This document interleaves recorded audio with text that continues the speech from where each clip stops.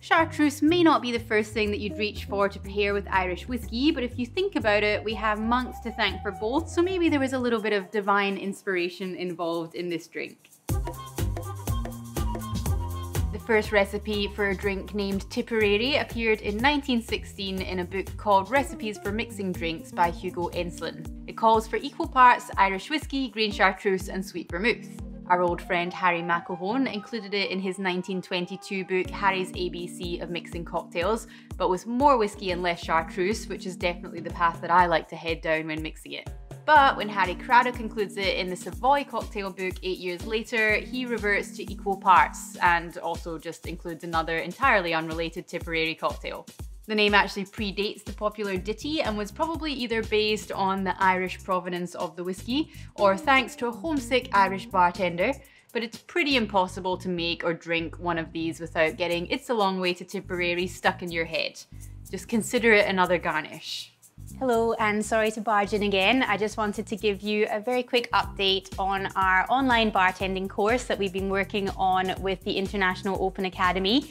It's due to go live in the next couple of days. There's some details in the descriptions below, and there will be some big discounts available for the first little while. So make sure that you jump on as soon as possible if you're interested in elevating your bartending game even further.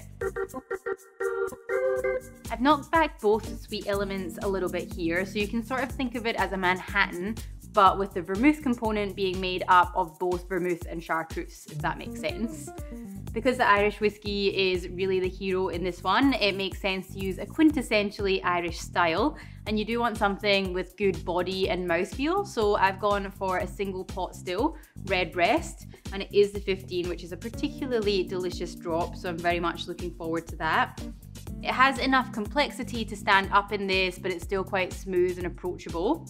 Regular viewers might notice that this is actually our first cocktail using chartreuse, and it's actually because I find it quite overpowering when used injudiciously. It's definitely not a go-to for me. Chartreuse is a herbal liqueur that has been made by monks to the same recipe since the 16th century. The very original recipe was given to the monks as a gift, promising to be the elixir of life, a potent potion using 130 plants, herbs and flowers, and coming in at a whopping 69%. This version is still available but very rare, so the two commercially available versions are green and yellow. The green is still pretty high in alcohol at 55%, and so it's quite sharp with real kind of savoury herbs and a faint mintiness. The yellow is more mellow, funnily enough, and sweeter and less boozy again. Because we are using sweet vermouth already, I think you need the bite of green chartreuse to stop it getting cloying, and it's of course green, which is always going to work well in an Irish drink. I tend to think of it more as bitters and actually only really use 5 to 10 mils at a time. Some people absolutely love it though, so feel free to hike up to 15 mils if that's your thing. And for me, the sweet vermouth here is essentially the binding agent. So you've got the Irish whiskey being the star of the show, and then the chartreuse is the highlight, and the vermouth just creates a little flavour bridge between them. So I prefer something a little more restrained like Dolan Rouge, because it kind of echoes the herbal notes of the chartreuse but isn't too heavy, and it's not gonna try and make itself kind of a star player. Cinzano or Martini could certainly work too, but don't really go anything heavier like Hockey or Punta Mez because it would make it quite a different drink. The bitters are also not traditional, but they are included in the Dead Rabbits version of the Tipperary, which is probably America's most famous Irish bar at this point. Controversial call, I know. But these guys take their cocktails and their Irishness seriously, so of course took it upon themselves to perfect this drink. For me, the bitters just do what they do. They lift the cocktail through the mid-palate and let those herbal notes play out really nicely at the end, mixed in with a little bit more of a floral twist as well. The original Tipperary cocktail did have an orange twist, but I prefer using a lemon twist just to kind of lighten and brighten everything up and really highlight that beautiful citrus note of the whiskey. If you prefer something a little bit rounder and sweeter, then absolutely stick to orange.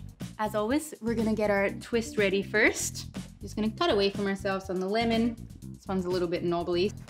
And then we just cut off all of the white part of the pith. You can absolutely leave it rustic. I'm just gonna trim this down a little bit for the gram. Now we're gonna start with 2 dashes of your orange bitters. I'm using Reagan's. They were quite small dashes, so we'll do an extra one. And then just a little 10 mils of green chartreuse. 20 mils of sweet vermouth. And then our hero of the drink, fill 60 mils of your hot still Irish whiskey, or Irish whiskey of some kind. Now we're gonna pack as much ice as we can fit in here to stir down on. Then we're gonna give it a little stir by just popping the back of your bar spoon against the inside of the mixing glass and sort of pushing the ice around so it's nice and smooth. Give it a little taste.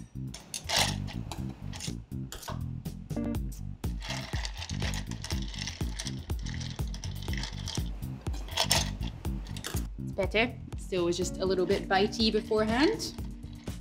Then we're gonna grab our coupe out of the fridge or freezer. The glassware that we're using here has come from Rona Glassware. You can get their stuff locally through Cedar Hospitality in Brunswick. If we can work out who has it elsewhere, then we'll definitely put the links in the description below. This one's technically a Nick and Nora glass, but I think it works well for these kind of stir down boozy cocktails. Takes us back to the 20s. Just use your julep strainer to hold the ice back in your glass.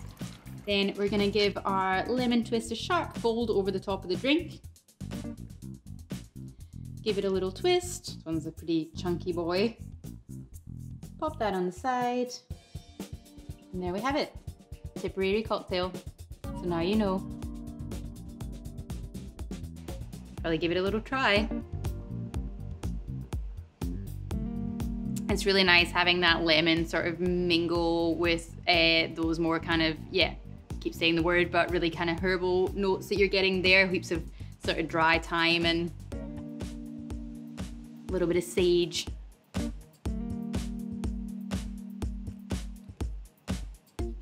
It's honestly really as much as this cocktail can ever be. Like, it's a real kind of summer Manhattan almost. It's really light, bright, really citrusy. It's got the perfect amount of chartreuse for me. Like, it's just a little kind of accent flavor without being at all overpowering.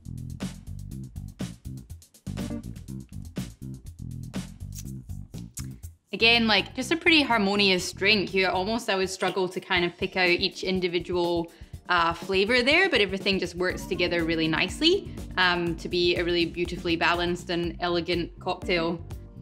Looks like something I should be drinking in a 1920s cocktail lounge and tastes like it too.